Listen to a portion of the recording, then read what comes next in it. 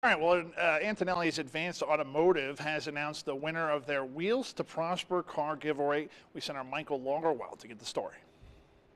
Twice a year we give cars away. To get around on the Western Slope, you need a car, but cars are expensive and can be difficult to maintain. I actually had a coworker gave me a slip from the paper from the Business Times that showed that they were doing a giveaway for a car. Right away, Erin knew who could use a car. She nominated Yasamin and her family in Antonelli's car giveaway. Knew that they were looking to get to that next step, and a car would be a huge step for them. On Tuesday, it became official. Yasamin and her mother, who recently immigrated from Afghanistan, picked up their 2006 Chevy Impala.